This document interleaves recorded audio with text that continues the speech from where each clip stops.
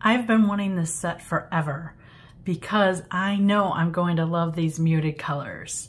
This is the Gansai Tambi Art Nouveau set. It's 24 colors and I am in love with the palette already. Just looking at it. Let me lift the lid. All of the colors are listed here. You can see there's the English and then the Japanese writing as well.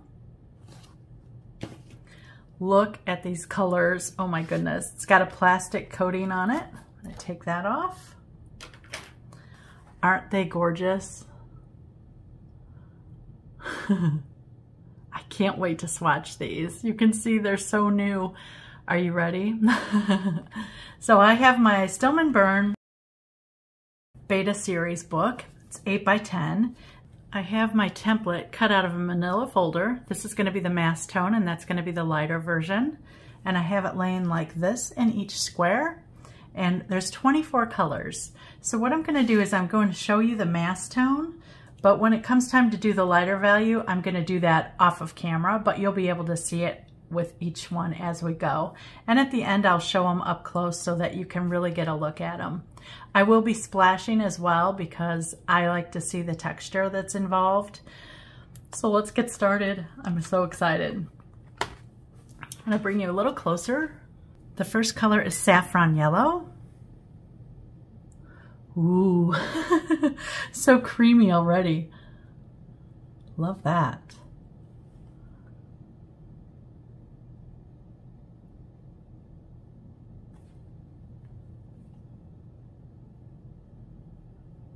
Wow, these are going on so smooth already.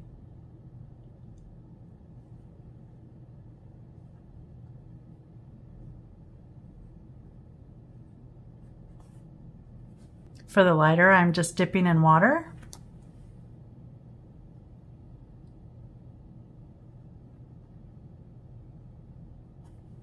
And then I will be splashing.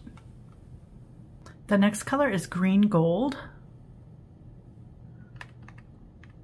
I can't even explain going into this paint how it feels on the top.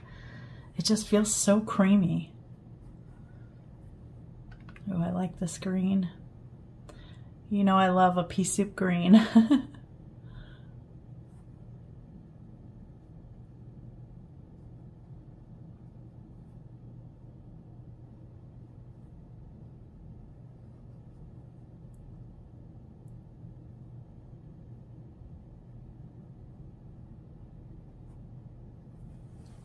Next is flax beige.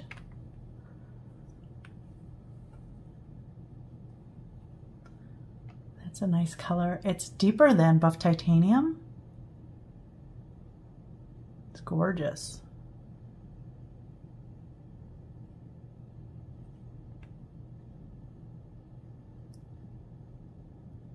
These wet extremely easy.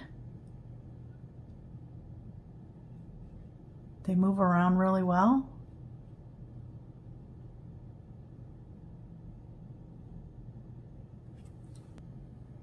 This color is ecru beige. It's kind of a light color. Do you see it here?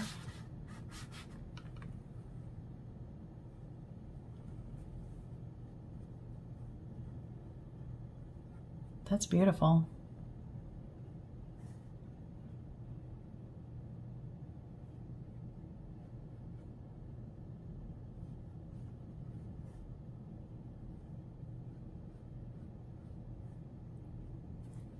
That's a pretty color. It's a little more on the yellow side, I think, than above titanium. But it's really gorgeous. It reminds me of American Journey's buff titanium, a little more on the yellow side and a little clearer than like a Daniel Smith. Pale pink is next. I don't have any real pale pinks. I have a shell pink. So we'll see how this compares. Ooh, it's a little more light. It's even paler than shell pink, which is beautiful. Look how pale.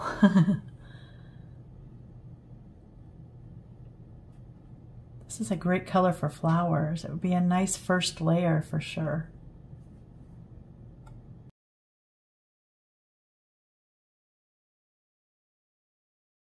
Then we have coral pink.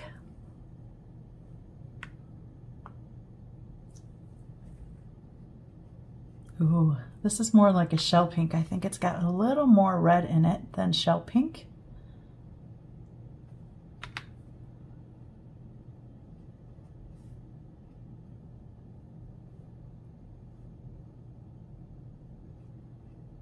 That's beautiful.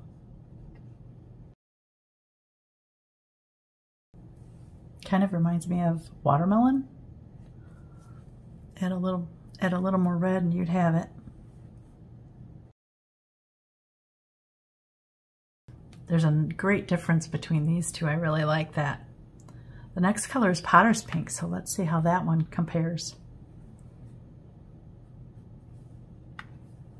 It's more of a dusky Potter's Pink.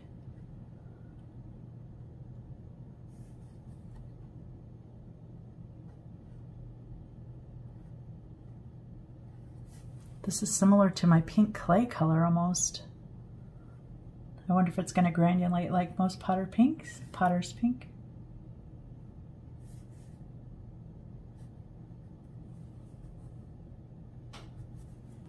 And then we have Vermilion. This is the shocking color for me in this whole set. It's just so bright.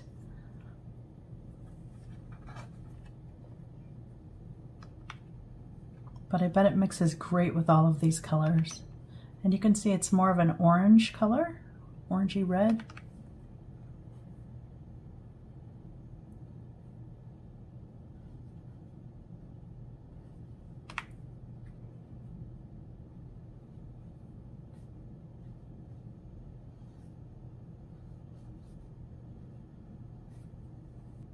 And then we have Alizarin Crimson.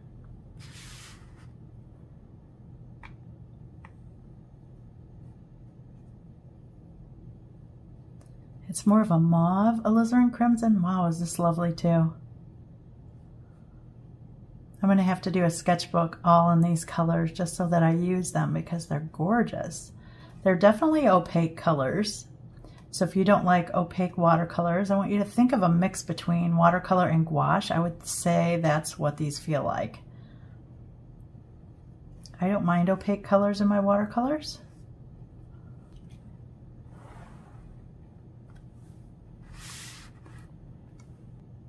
This color is Mauve Taupe. Look at how beautiful it is in here. I already like it just by the way it looks in the pan. Oh yeah, this is beautiful. I don't have a color like this.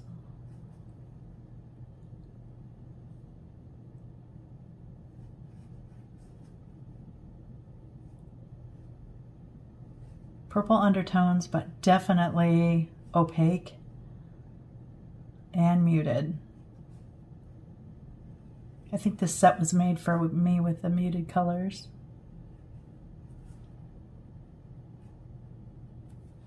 And then we have Old Mauve. Now I would not call this a mauve color. It looks more violet to me, but let's see what it looks like on the paper. It seems like a definite violet to me.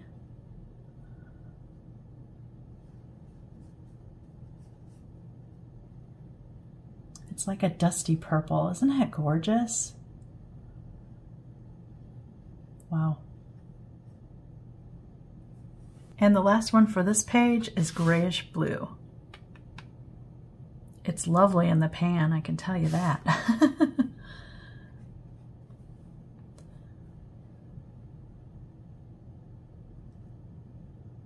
Think of a dirty aqua that's got some gray in it. It's lovely.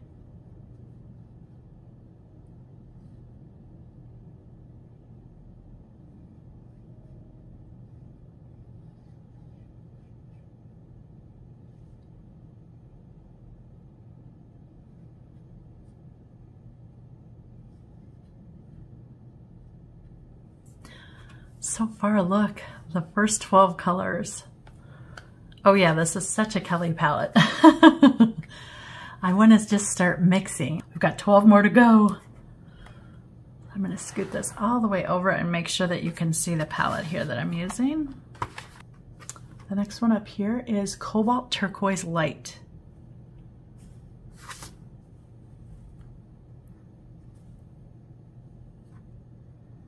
It's almost like a cerulean blue. It's very pretty.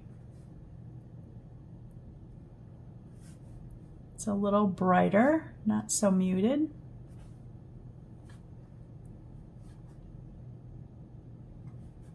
But I know just touching any color is going to mute it. I would love to mix this with the coral pink just to see how it would mute it. And then we have pale aqua. This one's pretty. I hope it's this pale. Oh yeah, that's nice. And it definitely is more muted.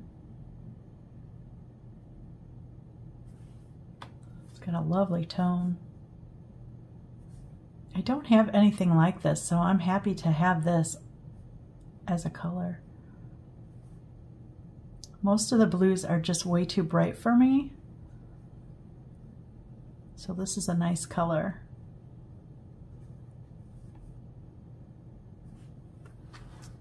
Pull that down so you can see it a little better. Then we have cobalt green. Look at this color in here. Woo! It's a pretty color. Again, a little intense. I think of this and vermilion as the most intense so far, but I would dull it down.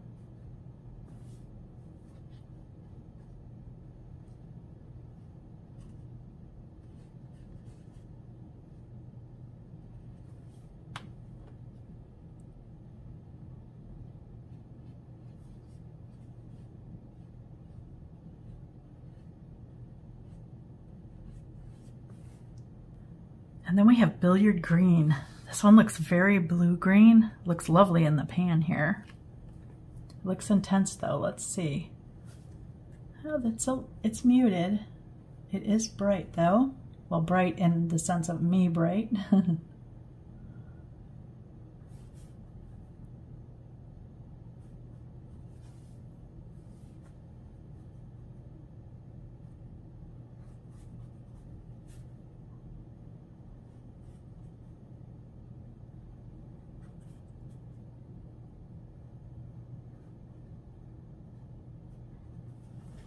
Shadow green is next. It's this deep color up here.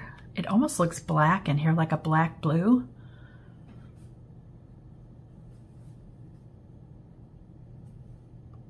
Ooh, it's like a perylene green. That's lovely.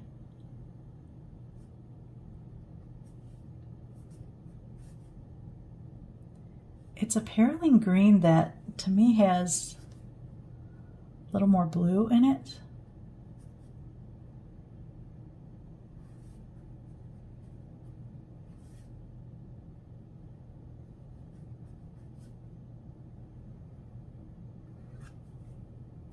Pea green is next.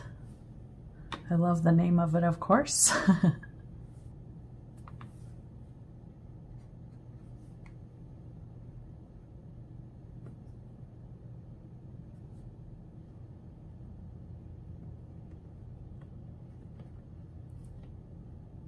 This and the green gold would go very nice together.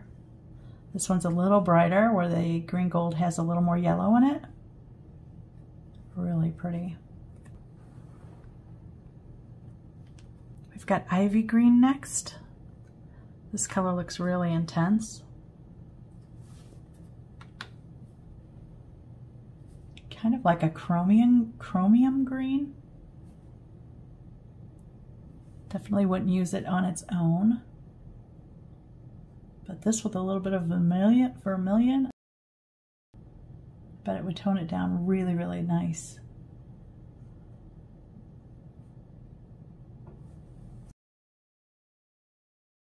Green gray is next. Loving the color right there.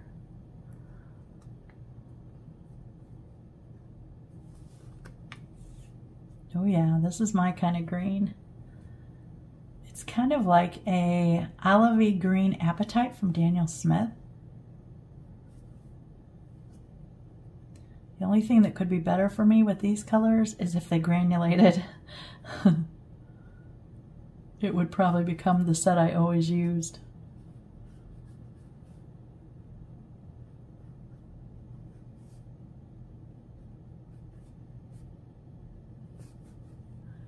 beige gray. This is the color I'm probably the most excited about. It reminds me of Sandbar Brown in colored pencils and Prismacolor colored pencils. Oh yeah, this is lovely. And this is a color I'm missing off of my watercolor palette.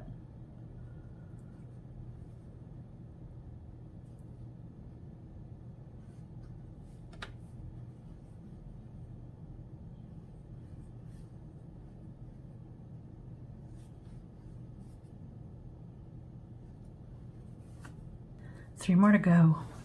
This next one is really beautiful too. It's called Yellow Brown.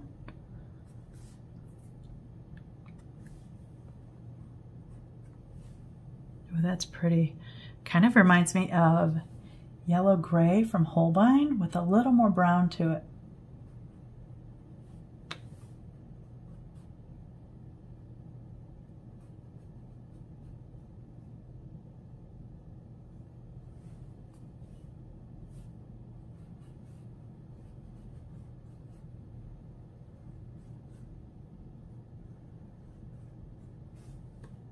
Mars Yellow is next.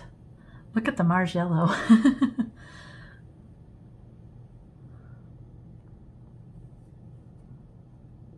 not have called that a yellow. So it's a pretty bright color.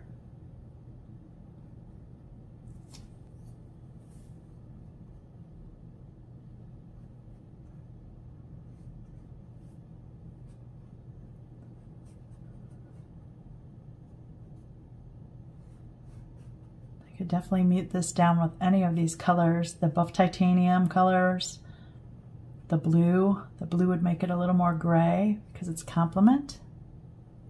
And the last color is Venetian red. Look how deep this Venetian red is right here. Whoa.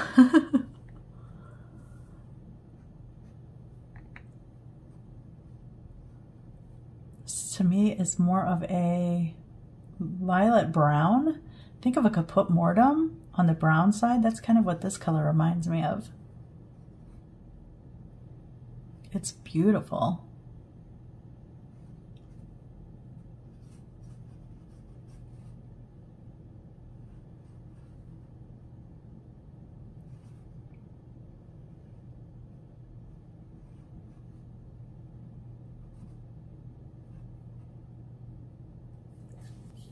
Look at this page.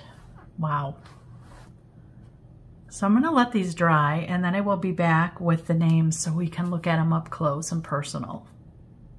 Here's a final look of the colors. I'm going to go over them with you first and then I will show them up close. So this is saffron yellow, green gold, flax beige, ecru beige, pale pink, coral pink, potter's pink, vermilion, alizarin crimson, mauve taupe, old mauve, grayish blue, cobalt turquoise light, pale aqua, cobalt green, billiard green, shadow green, pea green, ivy green, green gray, beige gray, yellow brown, Mars yellow, and Venetian red. I have to say this is a very beautiful palette. There are a couple colors that I wouldn't use straight up, which the saffron yellow, vermilion, probably this cobalt green, probably this ivy green. Otherwise, the rest of them, I'm really excited about trying. So let me bring you up so you can see the texture and the loveliness of the colors.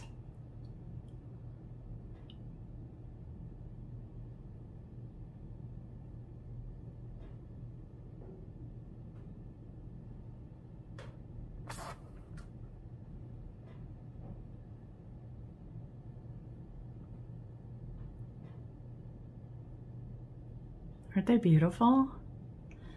So if you had to pick one, what would be your favorite? I know I always ask that hard question, right? For me, I'm really excited about these pinks. I actually like this old mauve. At first I didn't, but it's grown on me because it's kind of got a vintage feel. This mauve taupe, these two are probably the most interesting for me besides this coral pink. I like the flax beige, the beige gray, and the yellow brown as well. I think I am going to devote a whole little sketchbook to these because that's going to be really fun, is just getting used to these and what they will do. Leave me a comment below which colors you really like or which ones you wouldn't use, either way. If you were inspired by today's Kuretake Art Nouveau set, please like, comment, or subscribe. It will help my channel grow and I'd really appreciate it. Thanks so much for watching.